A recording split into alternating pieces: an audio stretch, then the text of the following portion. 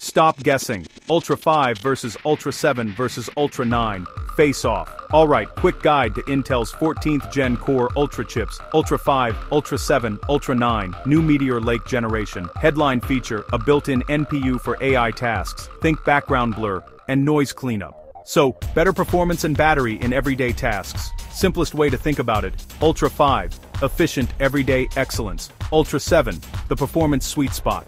Ultra 9, maximum speed for elite pros. Let's break it down. Core Ultra 9, example 185H. Who it's for: 4K video editors, 3D artists, and hardcore gamers with high-end cooling. Specs: 16 cores, 6 performance, 8 efficient, 2 low power, 22 threads, up to 5.1 GHz boost. Intel Arc graphics with 8 cores, 24 MB cache. Translation: same foundation as Ultra 7, just higher clocks when the laptop can feed it power and keep it cool. Core Ultra 7, example 155H.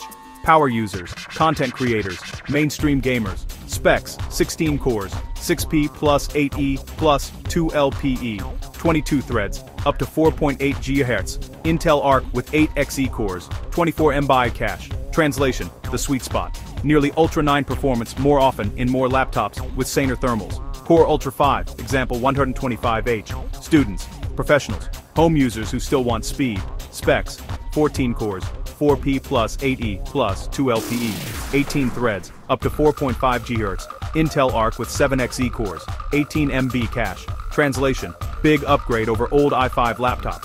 Handles heavy browsing, office, streaming, light photo edits, and casual gaming. Quick buyer guide. Docs, web, Zoom, light creative. Ultra 5. Save your budget for RAM and SSD. Edit photos and videos. Game at 1080p or 1440p. And multitask hard. Ultra 7 is the move. Push renders. 4K timelines. Max FPS esports on a beastly laptop. Ultra 9. Remember, laptop design matters. Cooling and power limits can swing performance more than the chip tier. Same generation, same NPU benefits, different ceilings. At a glance, Ultra 5 for 14C 18T up to 4.5 GHz, 7Xe. Ultra 7 at 16C 22T up to 4.8 GHz, 8Xe. Ultra 9 at 16C 22T up to 5.1 GHz, 8Xe. Drop your use case in the comments. I'll recommend a tier. Sub if you want the best laptop picks next.